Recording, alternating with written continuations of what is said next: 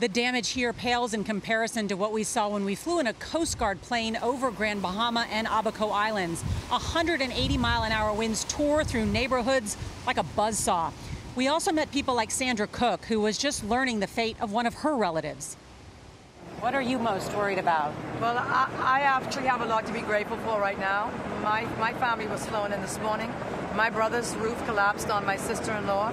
She was trapped underneath the roof for 17 hours. He couldn't find her. The dog found her, but he couldn't get her out.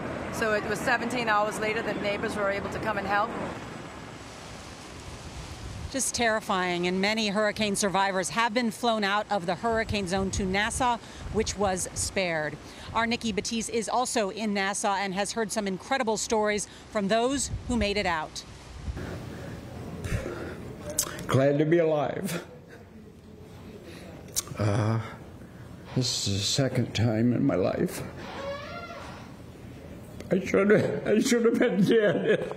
But 75-year-old Doug lived to tell a harrowing story of survival. After his home, a boat was swept away, leaving him in debris-filled water. I had spent hours like this.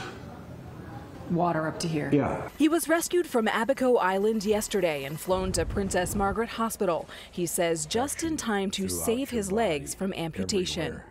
Believe in God. About 13 miles from the hospital, helicopters continue to fly in survivors, like 1-year-old Rain and her mother, Ostina Dean. What kept me going was the child. That was it. I looked at her and I was like, nope, my baby's not going out like this. Her entire family was rescued from Abaco Island today, including 11-year-old Zion. My heart just stopped, like I stopped, I was panicking. I opened my eyes wide. I couldn't believe what I was seeing. Everything gone. People going to the water with dead bodies up the swim to dead bodies.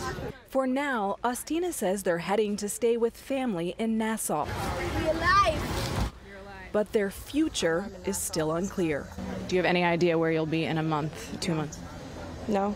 Hopefully still alive, and we're here. So we're hopeful, and we made it through that, so we're gonna do our best to make it through this.